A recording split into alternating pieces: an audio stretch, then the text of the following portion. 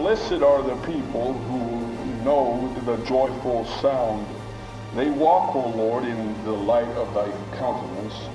In your name they rejoice all day long, and in your righteousness they are exalted. For you are the glory of their strength, and in your favor our horn is exalted. For our shield belongs to the Lord. So that is Psalms chapter 89, verses 15 through 18. And I'll read it for you in the New Living Translation that says this: Happy are those who hear the joyful call to worship, for they will walk in the light of your presence, Lord. They rejoice all day long in your wonderful reputation. They exult in your righteousness. You are their glorious strength. It pleases you to make us strong. Yes, our protection comes from the Lord, and he, the Holy One of Israel, has given us our King. And so here we have the precious word of God speaking to us of praise, a call to praise, a call to worshiping God. So as we understand what praising and living for God is, I'm sure most of you have read the bulletin this morning, which I included a very important short message for you. What on earth am I here for? And it tells us, as there in Ephesians 1:3-5, it begins with praise. Praise be to the Lord God our Father. This means worship. We worship him for what he has done, the way he has done everything in a fallen world, in a fallen universe. And as it says, God had a plan for us, and he has fulfilled it regardless of everything gone wrong. And so we have here that God has planned everything for us. We're planned for his joy. We're created for his family. We're created to be like Christ. We're changed to serve, and we're equipped for a mission in this life. So as we look at one of the most important truths of worship in the Bible, we want to understand that worship is what causes our victory and enables us to continually look at our lives through God's perspective. The truth is, if we get a hold of that, that will cause us to keep our lives God-centered and focused, and will help us to continually overcome the circumstances that challenge our lives in everyday life. I want to make this point very clearly. Most Christians fail in life when they stop worshiping God on a daily basis. Most Christians fail in life when they stop worshiping God on a daily basis. They relegate God to the Sunday box, and their lives begin to deteriorate into the same quality of life and the same burdens of the common soul that has no Jesus Christ in their lives. It becomes a dry routine and a meaningless existence. So we find victory in worship. Victory in worship is our ability to praise God continually and through everything. And how important our praise to God is in keeping our focus centered on Jesus Christ is there is not enough to express that, because there's real power for living in what he has accomplished for us. Philippians 3 verses 8-10, the Apostle Paul says, "What is more, I consider everything a loss compared to the surpassing greatness of knowing Jesus Christ, my Lord, for whose sake I have lost all things. I consider them rubbish, that I may gain Christ and be found in him, not having a righteousness of my own that comes from the law, but that which is through faith in Christ, the righteousness that comes from God and is by faith. I want to know Christ and the power of his resurrection and fellowship of sharing in his sufferings, becoming like him in his death. What is Paul saying? He's saying there is power in worshiping Christ. There is power in suffering for him as long as we worship through that suffering. And so he makes it very clear in his statements. Not only that, it helps us to already experience the sense of the coming resurrection of all who have died in Christ and for Christ. So we have been called to give praise to God. Consider the fact that God has truly called us to give praise to him continually and to glorify his name in everything we do. We must praise God, and it should always be part of our everyday life cycle to praise God. If you only praise God here on Sunday, then you do not praise God adequately, for it is not sufficient to get you through life. And every single day is a new spiritual journey filled with its challenges, regardless of how routine it may seem. It isn't something we just do when we come into this assembly. It's something we do on an individual basis. Psalms 22:23 says, "You who fear the Lord, praise him. All you descendants of Jacob, glorify him, and fear him, all you offspring of Israel." 1 Peter chapter 2, verse 9, "But you are a chosen generation, a royal priesthood, a holy nation, his own special people, that you may proclaim the praises of him who called you out of darkness into his marvelous light." Did you hear that? That you may proclaim the praises of him. It is a life of praise, a life of worship. So it is through praise that God wants us to acknowledge who he is and what he has done for us. It's a time to acknowledge Christ. It is a way to express our love and our gratitude for his having done so great things for us, for getting that great victory and sealed our hearts so that we can live for him on a daily basis. Daily worship then culminates in Sunday worship. The Sunday worship is the climax of the weekly worship process. Psalms 34:1 says, "I will bless the Lord at all times. His praise shall continually be in my mouth." Psalms 35:28, "And my tongue shall speak of your righteousness and of your praise all the day long." So the scripture points out very clearly that God desires each one of us to give him praise, to give him glory, all that is due him as our God and our Creator and the Lord that loves us. In Psalms 92, you also find a very interesting introduction there, verses 1 and 2. It says, "It's good to praise the Lord and make music in your name, O Most High, to proclaim your love in the morning and your faithfulness at night." So this is a daily process. It's something that occurs every day. So praise is the language of love for God.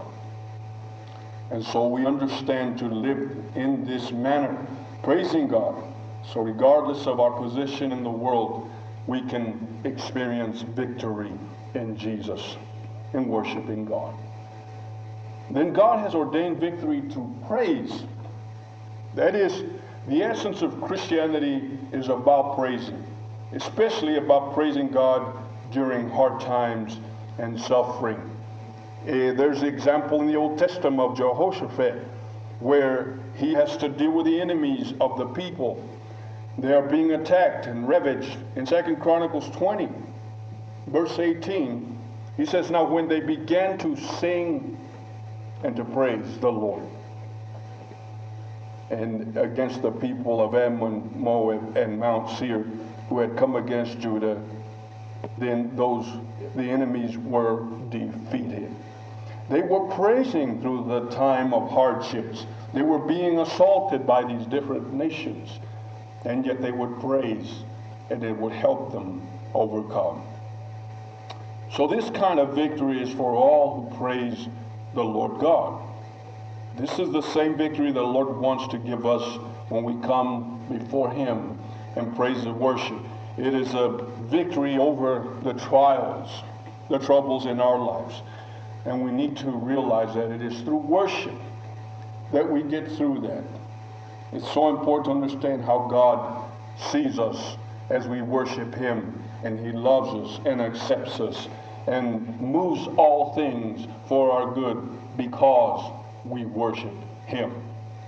So when we offer God a praise, we're causing Him to arise in our midst and put to flight all those spiritual enemies that attack us in life and seek to destroy us. Then victory comes through the sacrifice of praise. Why sacrifice? Why the word sacrifice? Because the word sacrifice always means giving something that we give to no one else. Giving something we would not normally give. And most of it means giving our hearts to the Lord. Giving our lives to God. There have been many famous people who have given up their fame, have given up careers to give their lives to the Lord. It is a sacrifice, and they live a worshipful life. If you go there to Job chapter 1 in your Old Testament, you're going to find this old saint of God being tested. And you'll find that as he loses everything. And it's an interesting story to read. You can read most of what went on in chapters 1 and 2 of Job, and then jump to the last chapter, and you basically got everything that went on in his life. In between, it's dealing with the pain. It's dealing with the suffering. But in Job 1, you find that Satan, God's enemy, your enemy, my enemy, is arranging the destruction of Job. He destroys his wealth. He destroys his family. He destroys his property. He almost destroys his reputation, because all those that are around him believe that the only reason he's suffering is because he must be evil. There must be something bad about Job. And there's human tendency to think that way. But God shows that it has nothing to do with Job, because Job pleases and worships God. In Job 1:20 it says that this Job got up, he tore his robe, shaved his head, then he fell on the ground and worshipped and said, "Naked came I from my mother's womb, and naked I will depart. The Lord gave, and the Lord has taken away. May the name of the Lord be praised." You see, he worshipped. He worshipped. But you know what's interesting is that as Job comes out of his turmoil, and he's blessed greatly, he receives double of what he had before. Everything is much better by the time God blesses him after he survives these horrible assaults, satanic assaults. You find that his friends are his enemies. They are philosophically and morally his enemies, because they are accusing him of something he didn't do. If Job was to believe one moment what they said, Job would fail. Job would give up. But he didn't. And please remember that at times in life that we are faced with critical choices, the enemy will bring faces that are familiar to us and give us the wrong advice, although it sounds legitimate, although it sounds reasonable. But when it goes against what we know God expects of us, be assured it is the wrong advice. And so Job said, "It is not as you say. I have kept my integrity with the Lord God." And so here Job worships in the midst of turmoil and disaster. And God blesses the praise that comes in the midst of great trials, of great difficulties, of ordeals and persecution, sickness, grief, oppression, temptations. relational difficulties, financial problems. If we praise God in the midst of this, the Lord God will bless us. But you know, we humans have the tendency instead to accuse God, to question God, to blame God instead of praising God. May we grow the proper spirit and learn to praise God. The next time we face difficulty, let us praise God. Learn to do so. Defy the impulse that is the contrary to praise. In Hebrews 13:15, we read these words, "Therefore, by him let us continually offer the sacrifice of praise to God. That is the fruit of our lips, giving thanks to his name." You know, many have interpreted that it speaks of singing. Well, that might include singing. But whatever it is, it means worship. Worship God. He's talking to suffering Christians in the letter to the Hebrews. These people are fighting for their lives. And he says, you worship God. You praise him. And give thanks to his name. For he has greater things waiting for you. You know, the most interesting thing about the story of Job for me is that Job never finds out that there are unseen forces at work in his life. God never told Job Satan was behind it. Never said a word to him about it. Job never knew. But he didn't question God. Look at Jonah. When Jonah tries to run from God and not preach the message God says to preach, Jonah, he finds himself in these horrible circumstances. He's thrown out of a ship in the midst of the storm only to be swallowed by a giant fish. And God preserves him inside that fish for 3 days. And Jonah says in Jonah 2 verse 7, when my soul fainted within me, I remembered the Lord, and my prayer went up to you in your holy temple. Those who regard worthless idols forsake their own mercy. But I will sacrifice to you with the voice of thanksgiving. I will pray what I have vowed. And salvation is of the Lord. So the Lord spoke to the fish, and it vomited Jonah out on dry land. Isn't that amazing? Jonah praised. Jonah worshiped. So instead of murmuring and complaining about his situation, he did what he should do. He turned his attention to worshiping God. And believe me, he didn't feel like worshiping. It wasn't about feeling. It was about knowing. It was about character. It was about his heart toward God. Silas and Paul in prison in Acts 16, verse 22. While in prison, they were found praising God. These guys were shackled in the stocks. It means they were locked up with hands and feet in pieces of wood hanging in midair. And that's very painful. And they said they were singing in hymns. And as a result, do you hear that? As a result of their worship, there was a great earthquake that shook the foundations of the prisons. So, as we consider then worship in the midst of trial, remember this is for us to understand. We are living through difficult times culturally. We are living through difficult times politically.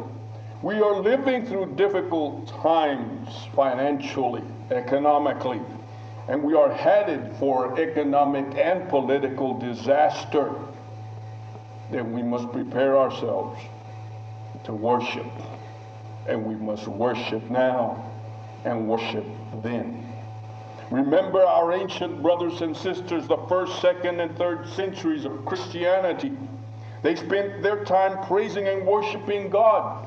Although it was all about persecution, what astounded their persecutors and murderers in the arenas was their ability to cling to each other and to sing together, praising and worshiping God while being ravaged by wild animals.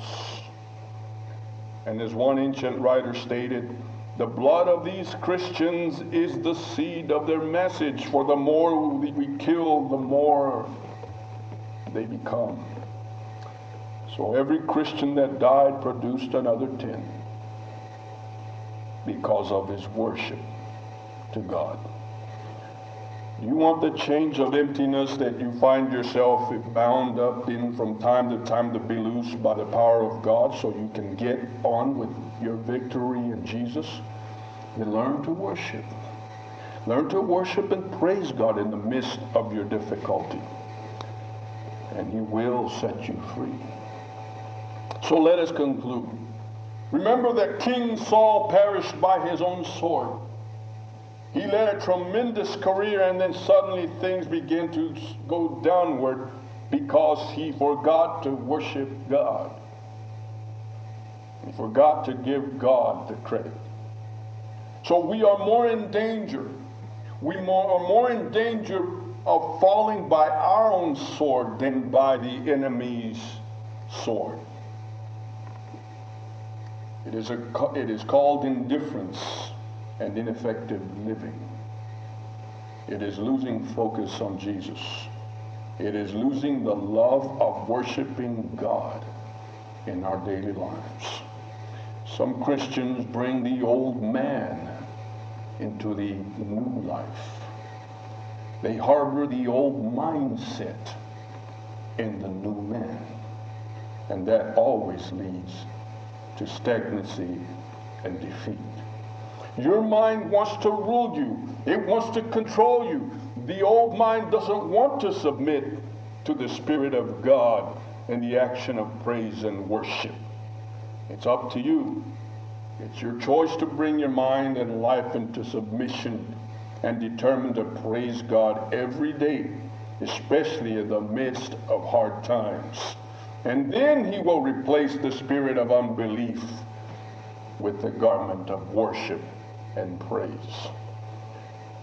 Isaiah 61 verses 1 and 3 says, "The Spirit of the Lord is upon me, because the Lord has anointed me to comfort all who mourn, to console those who mourn in Zion, to give them beauty for ashes, the oil of joy for mourning, the garment of praise for the spirit of heaviness, that they may be called trees of righteousness, the planting of the Lord, that He may be glorified."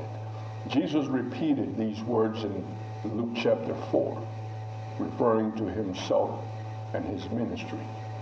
So it is through worship and praise that we are able to change our center of focus from us to God. And thus we are not distracted by the waves of all the occurrences in the world around us. And worship-filled living enables us to get our eyes off ourselves and on God and on Jesus Christ, who's able to lift us above the ash heap of life. Psalms 106:47. "Save us, O Lord our God, and gather us from among the Gentiles, to give thanks to your holy name and to triumph in your praise." As we close, I will say to you, you can enjoy the wondrous power of victory and worship in Jesus Christ, beginning today.